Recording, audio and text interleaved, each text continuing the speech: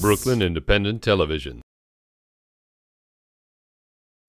Recently, Brooklyn College, a team on the move, was upset, but there's still hopes in the future.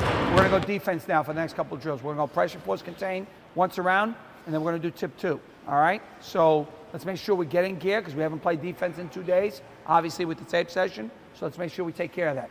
All right? Pair off. All right? Coach share on one side, Coach Baptiste on the other. All right, on 3 defenses to call. Ready?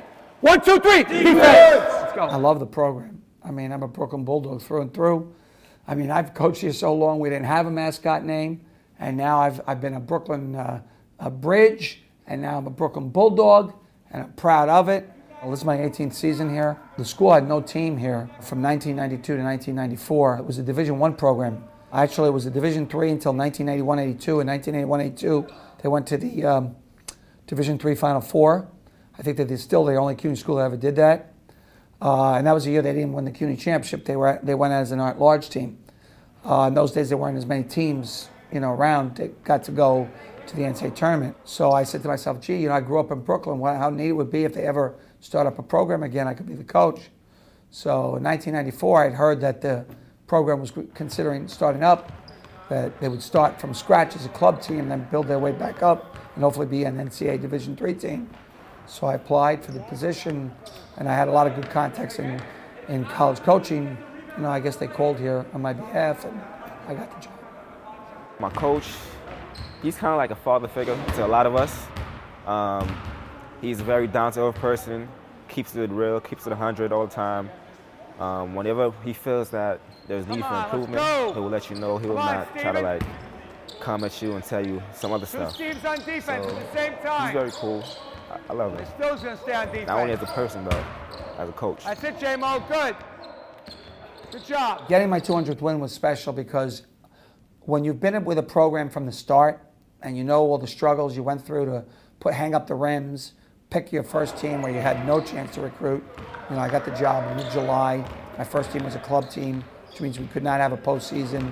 The following years, we were ECAC eligible, but not CUNY eligible because we had to wait until we were full-fledged members of the NCAA again. So, knowing those struggles that you had to, you had to recruit kids to come in and buy into the idea they were helping grow something new and exciting that had not been here for years because, it'd been years since it had been a Division III program. And since it wasn't a successful Division I, any winning we did was much appreciated, by the students here.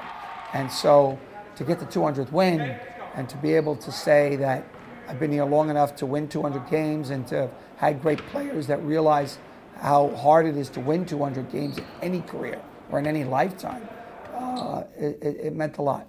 It meant a lot for not only my current players, but even those pioneers back in 94, 95, 96, who helped me mold that first group of kids that played on those first couple teams. Playing on this team has enhanced my college career pretty much by the belief of Coach P that he has in me. Because he believes in me, it allows me to do what I do on the court. Some coaches will, have you on a leash. If you miss, they'll pull you. Coach P believes in his players. He believes that if you miss the first 2, you're going to make that third one.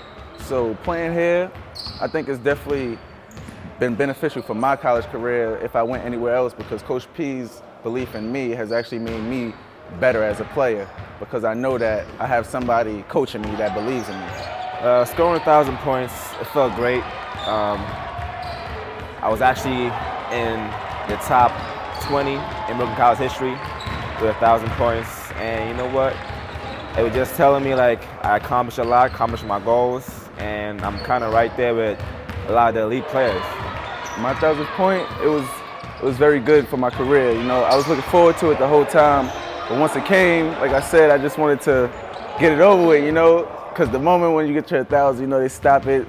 It's like a timeout. But once I got it, I was looking forward to it the night before, but after, I just wanted to continue the game. But it's definitely a big part of my career, getting that 1,000 point. My first 2 years, probably I had about 350. So, I really didn't think I was going to get to 1,000. But the last 2 years, my scoring pace was very high. So I actually got it, and it's good for me.